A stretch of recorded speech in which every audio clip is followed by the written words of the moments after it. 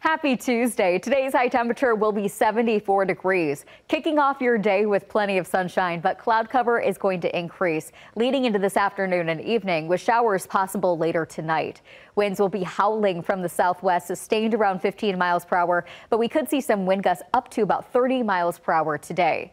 As for our day planner, a temperature of around 67 by the lunchtime hour, 72 by 5 p.m. with partly cloudy skies. The winds are going to be strong, especially from the southwest today, and even stronger winds leading into your Wednesday. Tonight, an overnight low of 55.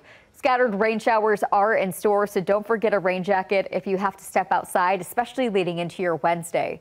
Our future track shows the rain shower development closer to about 5 p.m., eventually moving into parts of Lansing by 10 p.m. tonight.